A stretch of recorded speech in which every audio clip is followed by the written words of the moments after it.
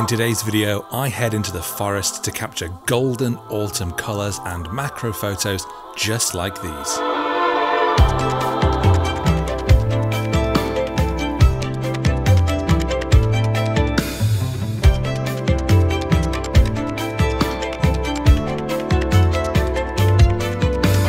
I brought my camera to the Hermitage, a woodland spot in Perthshire in Scotland that's renowned for its amazing trees, its incredible river, and its all-round stunning views.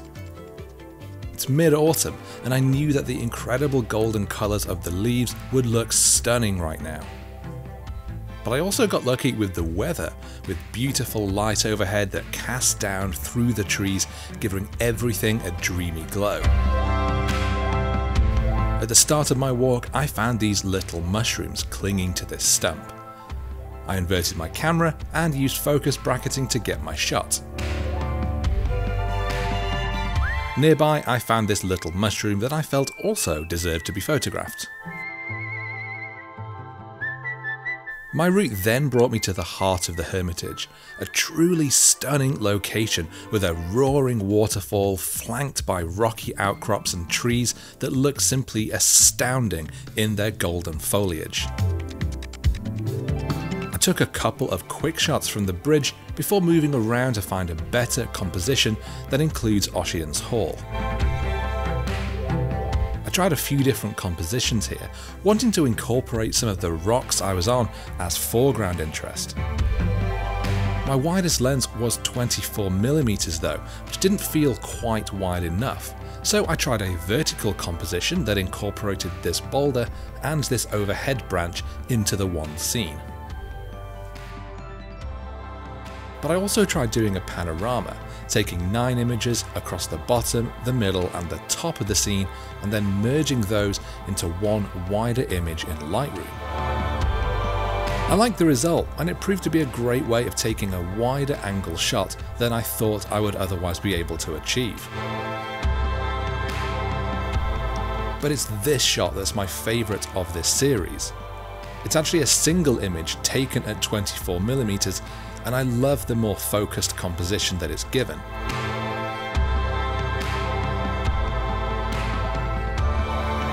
I used my Polar Pro ND filter to bring my shutter speed to around ½ a second, which is enough to give some blurry motion to the water rushing past, but still keeping plenty of detail. I love how it's created these ribbons of water flowing over the rocks and how it turns into a tumultuous cauldron as it cascades over the edge. Eventually, I moved on from the river, enjoying the trails through the woods and how the sunlight filtered through the trees and picked out the vibrant colours on the leaves. I found myself just snapping away when certain patches of light or colour caught my attention, and while none of the shots are especially stand out on their own, I love how together they really tell the story of this autumnal day. I also saw these rocks in the river that I felt lent themselves quite nicely to a photo, with the golden leaves above. Again, I used a slower shutter speed to blur the motion of the water around the rocks. I also cleaned up some stray branches in Photoshop, and I'm really pleased with how this shot looks. But just as I was coming to the end of my autumn adventure, I came across some real standout mushrooms. I've come away from the waterfall into the woods and I found these absolutely amazing mushrooms. What I particularly like is that they are just under this fir tree. We've got loads of the needles just littering the ground. We've got fir cones, and actually I'm able to kind of shoot from slightly below. What I particularly like about this scene as well is not only we've got the two mushrooms that are kind of the subjects, the larger one and the smaller one, but there's this third just behind them that's a bit more eaten away and dropped over, and I really like that. I think it kind of shows this lovely context of sort of the life and death, the life cycle of these mushrooms. I'm at f1.8. I'm going to focus stack this shot. So auto-focusing slightly in front of the mushrooms, taking my shot, and the auto-focus bracket is just going to move its way through the scene. There's quite a few different ones under this tree and all of them look great. I'm basically hand holding the camera because I need it at ground level, so putting it on my tripod isn't really going to help me here. I'm shooting f1.8 because I want to get a nice shallow depth of field with the mushrooms against the background. If I keep the background sharp, all of these trees will just make for a really cluttered image. But because it's f1.8, very little of the mushroom is going to be in focus, so I'm going to focus stack the mushroom but allowing me still to keep that background nice and blurred.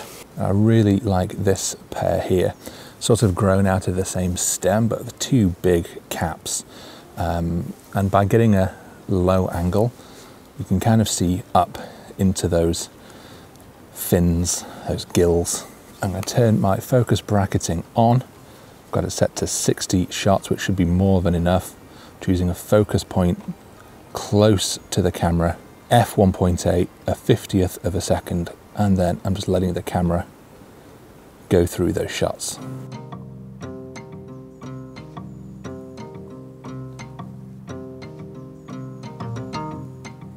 Piecing these focus stacks together actually isn't that difficult, so let's head over to Lightroom and Photoshop now and I'll show you how it's done. So I've imported my photos into Lightroom and as we can see there are quite a lot of them. I have just sort of highlighted these ones and we can see that my focus point stacks begins here on this bit of fir cone or pine cone, and then as we move through, that focus point moves across these mushrooms and further into the frame. It actually keeps on going because I took enough photos that it basically gets towards the back. This bit of mushroom in the background is in focus, as are these mosses and this long twig, and eventually it will go further on almost towards the background. But I don't want all of this background stuff in focus. I don't want this one in focus. I want this just to be visible as essentially bokeh. So although I've taken all of these images, I'm not going to use all of them for my stack. I really want to maintain that shallow depth of field look on the mushroom itself. So that is why I have already highlighted this image as my end point.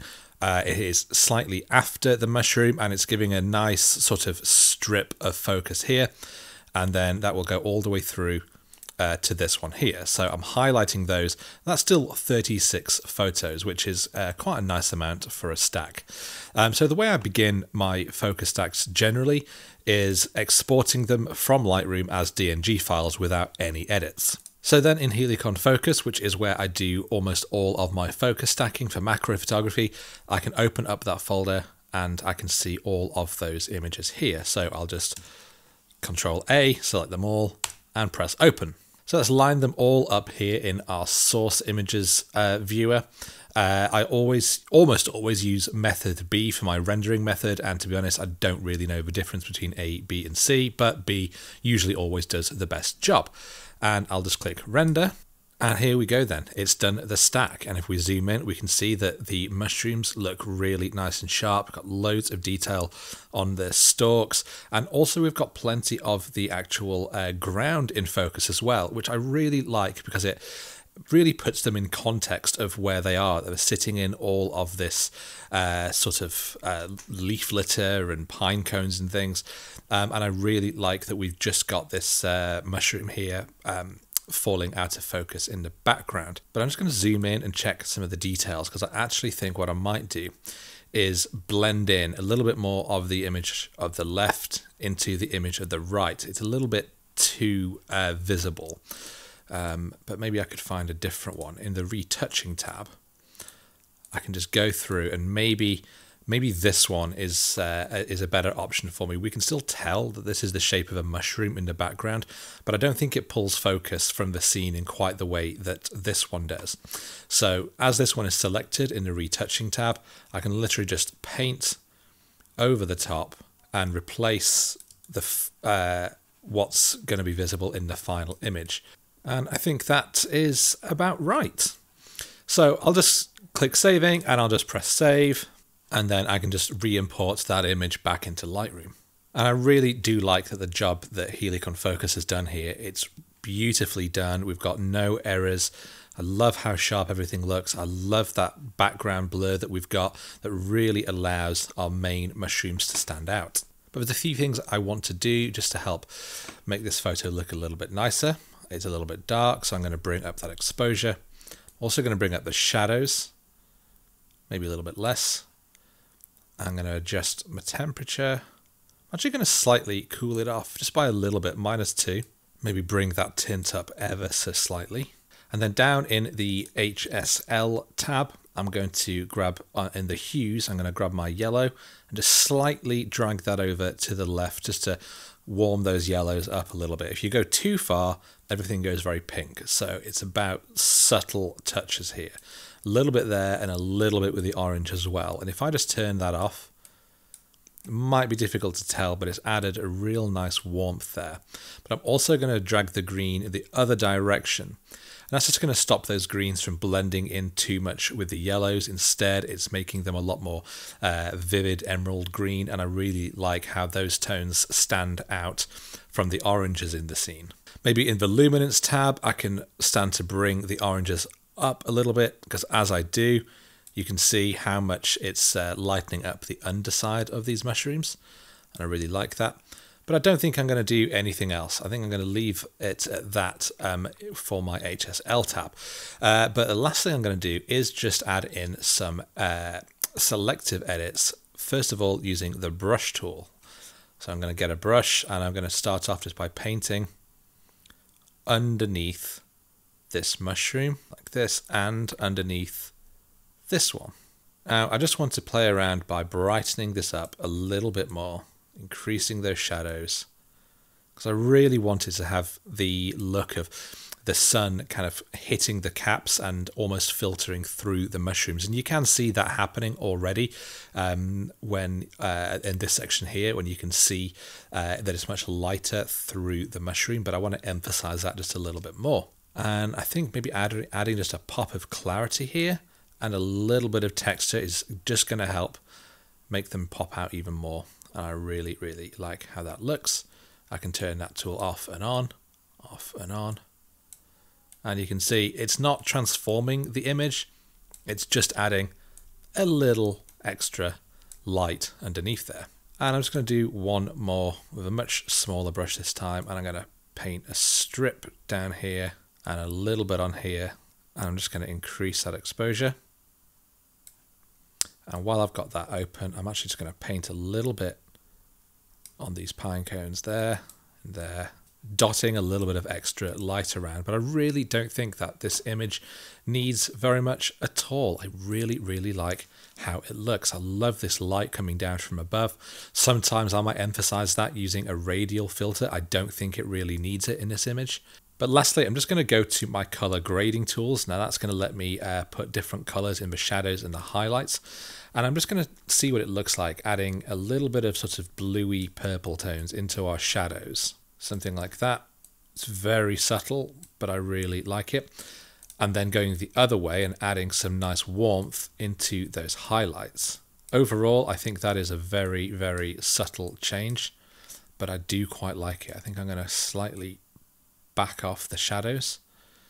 But overall, I think this is probably a finished image. If I look at the before, it's really nice and sharp across the board, but it is quite dark. And I think that I wanted some more separation between the yellows and oranges of the mushroom and the greens in the background. With these edits, I think we've really got that. We've got lovely warm orange tones, lovely autumnal feel, and I'm really pleased with how this shot looks. But that brings me to an end of today's video. I really, really hope that you've enjoyed coming along with me on this beautiful woodland walk. I had a great time exploring the forests, taking both those landscape images of the river and the Hermitage, and I really enjoyed getting some nice macro photos as well. It's a perfect autumn day of photography for me. But if you have enjoyed this video, then do please hit that like button, and of course consider subscribing to my channel if you don't already, and I will see you next time.